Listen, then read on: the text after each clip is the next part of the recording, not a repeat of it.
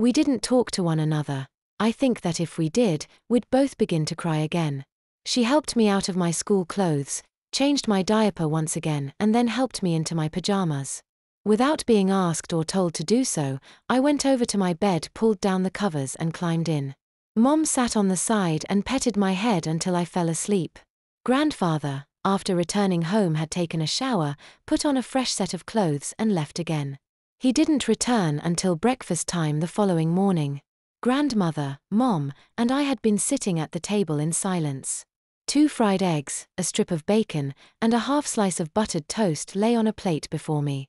They had long since gone cold. There was no sound at all, but the clinking of my fork as I stabbed at the gelatinous yolks.